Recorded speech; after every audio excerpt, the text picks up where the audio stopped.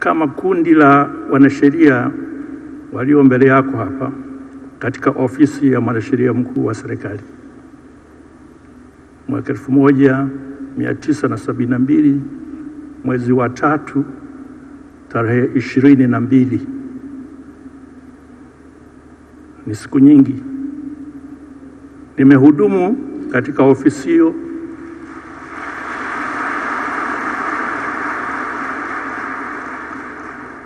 kwa kipindi kirefu. Natoa salamu hizi, naamini sio kwa sababu mimi ndio nastahili kuwa hapa leo. Hapana. Ni kwa bahati mbaya tu walionitangulia mimi ambao bado wako hai hawakuweza kufika kwenye mkutano huu.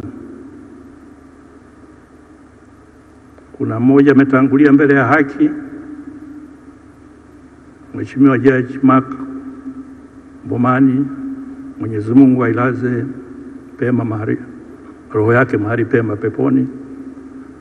Lakini mtakumbuka kabla ya hapo, mara tu baada ya uhuru, mwanasheria mkuu wa kwanza baada ya uhuru hakuwa mzalendo, hakuwa Mtanzania, alikuwa Mwingereza, Laurent Brown. Baada ya pale sasa 65 ndio mzalendo wa kwanza aliyekuwa Solicitor General. Kabla nafasi hiyo akawa mwanasheria mkuu wa serikali ambaye ni marehemu Mark Dan Bomani. Amehudumu kwa kipindi cha miaka 10 mpaka 75, ndio akaja Mheshimiwa Joseph Sinde Warioba.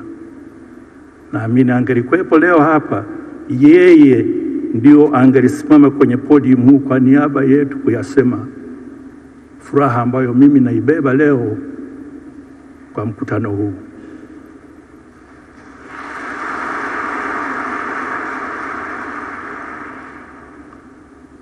Mheshimiwa Rais, naipongeza serikali ya Jamhuri ya Muungano. Miaka hiyo ya 70, 80 hatukuwa na idadi kubwa hii ya wanasheria. Mheshimiwa Rais, hongereni sana kwa kazi kubwa ambayo mmefanya katika kuwekeza sio kwenye sekta ya sheria tu, lakini kwenye sekta zingine kwa faida ya maendeleo ya taifa hili. Tunajivunia leo unapokuja kuzindua chama hiki cha wanasheria kwa maana ya mawakili wa serikali. Mimi leo sio msemaji mkuu. Mimi nataka nitoe shukrani zetu za dhati kwa sisi wanasheria wakuu wastaafu kwa kubahatika kutumikia taifa hili, na leo tunaona matunda ya uwekezaji na kazi nzuri ambayo imefanywa na serikali katika sekta ya sheria. Hongereni sana, hongereni sana Mheshimiwa Attorney General, Waziri Ndumbaro na timu yenu. Najua maandalizi ya mkutano huu hayakuwa mepesi. Mmefanya kazi kubwa, na Waswahili wanasema vielewavyo vimefanya nini? Vimeundwa. Hongereni sana, najua hamkulala. Mmetumia rasilimali muda wenu, rasilimali watu, na of course fedha. Lakini tupo hapa leo kuhudhuria mkutano mkuu wa chama cha mawakili wa serikali kwa mwaka 2022. Ninaposema asante, mtu anayeshukuru tena anafanya nini? Anaomba tena. Mungu akijalia katika mikutano ijayo muweze kutukumbuka katika mikutano hii.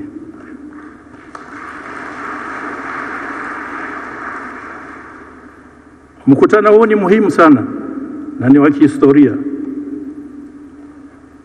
Mtapata nafasi ya nyinyi kama wajumbe wa chama chenu kipya kuyajadili kwa kina mambo yanayohusu chama chenu, yanayohusu maslahi yenu, lakini kubwa zaidi yanayohusu namna ya kuboresha sekta ya sheria nchini.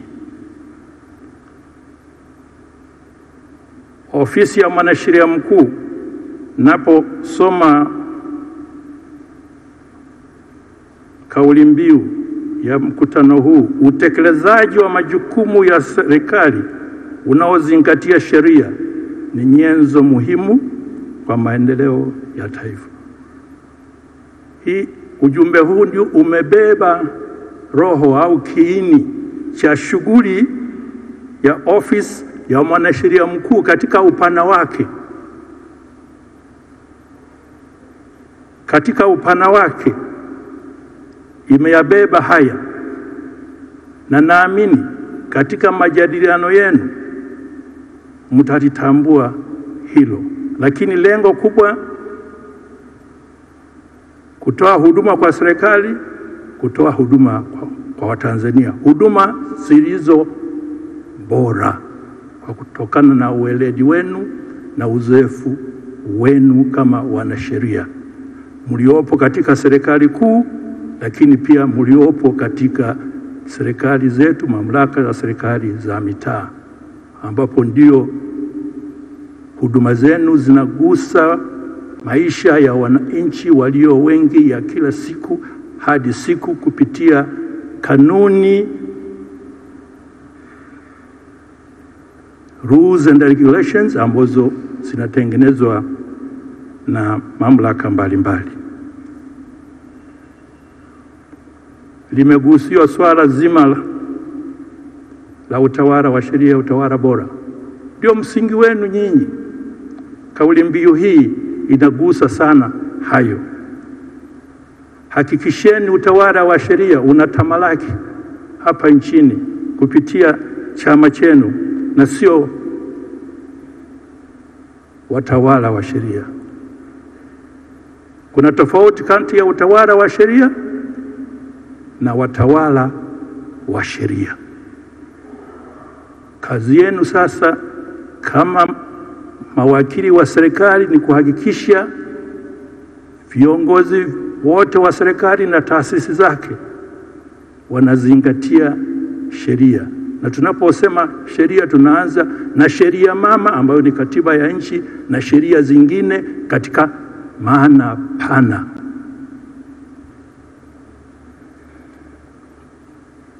Mheshimiwa Rais,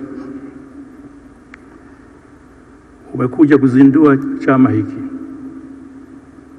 Ni chama kipya. Mimi nawaasa waendelee, mwanze kabisa na baadaye mtaendelea, maana mmeshaanza safari hii.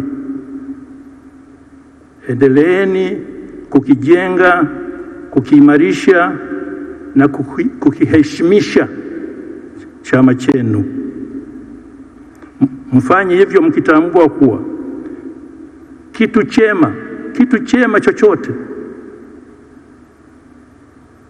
hakipatikani hivi hivi, hakipatikani kwa maneno tu. Kinapatikana kwa dhamira iliyo thabiti na utashi, juhudi, nidhamu na maarifa ya wanachama wake, pamoja na ufahamu mzuri wa mazingira mlipo na njia ya kupita.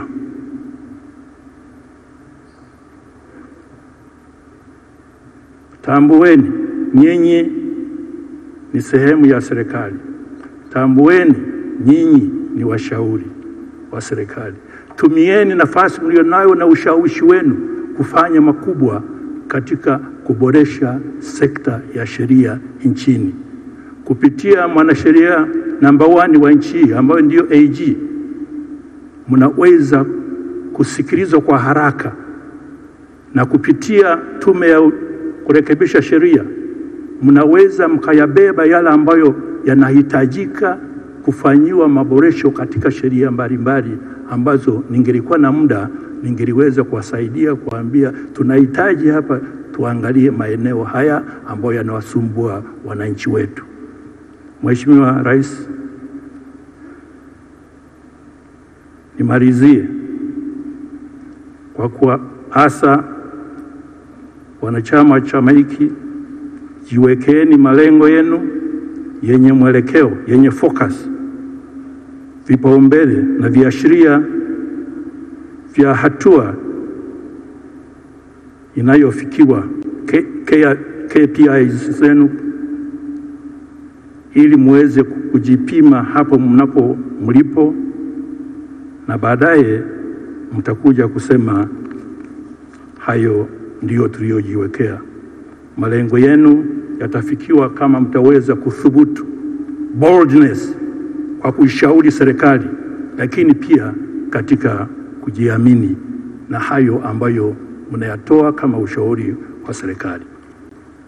Mheshimiwa mgeni rasmi, nisichukue muda wako mwingi na wajumbe hawa wa mkutano huu, nimalizie kwa kusema asanteni kwa kunipatia nafasi, na wengine wote ambao tumehudumu katika ofisi hii tunawapongeza sana kuifikisha hapa. Endeleeni kukumbatia tehama, na unapokuwa na wanasheria 25,652 ni idadi kubwa sana ya wanasheria katika mkondo huu wa sheria. Asanteni sana, niwatakie mkutano wa mafanikio, na bila kusahau kwamba na sisi wastaafu kama tutahitajika, tumestaafu lakini vichwa vyetu bado havijachoka. Asanteni sana, mbarikiwe sana.